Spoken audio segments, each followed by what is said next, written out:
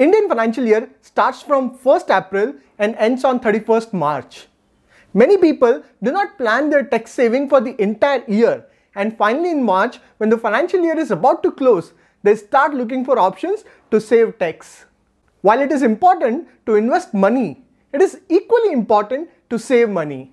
And one option to save money is by reducing the income tax liabilities.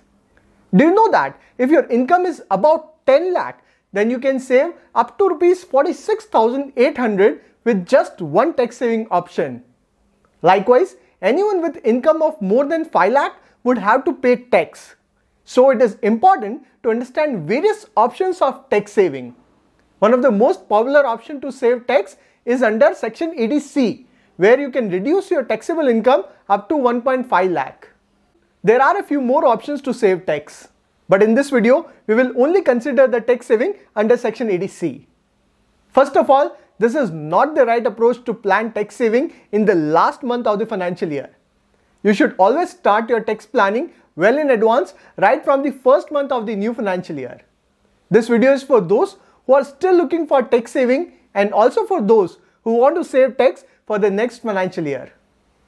Hello friends, my name is Sahil and this is my Personal Finance Academy, where I explain everything about money management in layman's language. I have divided this video in 3 parts. In the first part, we will discuss the 5 best options to save tax under section 80C.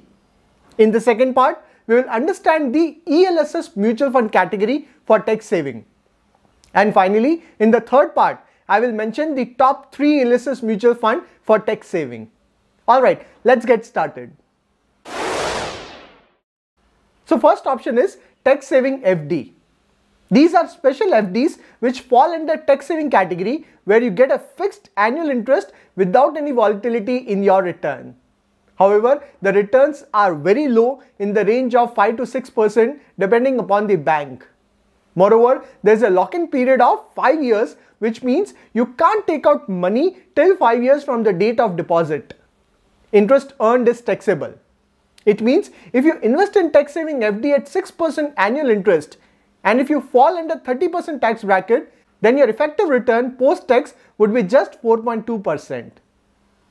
Second option is PPF, that is Public Provident Fund, and EPF, that is Employee Provident Fund.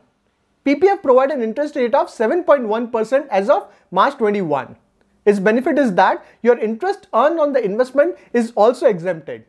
For example, if you invested 1 lakh and earned rupees 7,100 with 7.1% interest, you don't need to pay any tax on your entire income of rupees 7,100.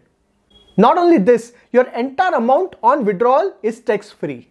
So let's say you invested in PF and built a corpus of 50 lakh. Then your entire corpus is tax-free. But it has a lock-in period of 15 years. Which means you can't take out money till 15 years, although partial withdrawal is allowed after 7 years. EPF is Employee Provident Fund and only available for employees. Currently, it has an interest rate of 8.5% per annum, and interest earned is tax-free after 5 years of service. Third option is repayment of home loan. Principal from home loan can be used for deduction up to 1.5 lakh under 80C. So if you have a home loan, you can use this option to save income tax up to 1.5 lakh. Fourth option is NPS, that is National Pension Scheme. This is an initiative from Indian government to provide a pension for the unorganized sector and working professional to provide pension after retirement. It is a mix of debt and equity. The returns would vary in the range of 8 to 12% based on various categories within NPS. Although there is a lock-in period till retirement at the age of 60. Post-retirement, you can withdraw up to 60% of the money, and the rest 40% would be given every month as pension. There is no tax on interest, as well as no tax on 60% withdrawal amount on retirement. The best part with NPS is the additional reduction in tax liability up to Rs 50,000 under section 80CCD over and above 1.5 lakh under section 80C. Now the fifth option is ELSS, that is Equity Linked Savings Scheme. ELSS is a category in mutual fund that provides the dual benefit of investment as well as tax saving under section 80C. This category invests mainly in the large cap stocks. There is a lock-in period of 3 years, which is the lowest among all tax saving options. The best part of ELSS is that returns are higher than fixed saving option like FD and PPF, as the investment is in equity market, although the returns are not fixed. However, in the long term, ELSS return would be much better than fixed saving instrument. And there is only 10% tax on return from ELSS on capital gain above 1 lakh. For example, if you invested rupees 10 lakh and earned a profit of 5 lakh, then you need to pay 10% tax on profit above 1 lakh. So in this case, the total profit is 5 lakh, so 10% tax is on additional 4 lakh, and that would be rupees 40,000. So number 1 ELSS mutual fund is Mirae Asset Tax Saver. It has a fund size of rupees 6,350 crore and expense ratio of 0.29%, which is much lower than the average expense ratio of 1.18% in this category. Please note that we are talking about direct plan and growth option for all 3 mutual funds. If you look at the 1-year return, Mirae Asset Tax Saver has given 88% return, whereas its benchmark S&P BSE 500 TRI has given a return of 84%. Clearly, Mirae Asset Tax Saver fund has easily beaten the benchmark. Please note that the high return is due to the fall in market during COVID in March 20 and then it recovered later. 3-year average return is 17% as compared to benchmark average return of 13%.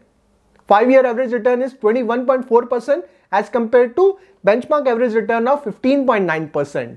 So Mirae Asset Tax Saver fund has consistently beaten the benchmark over the last 5 years.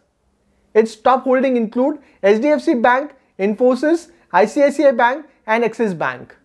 It has 69.7% allocation in large cap, 21.6% in mid cap and 8.3% in small cap.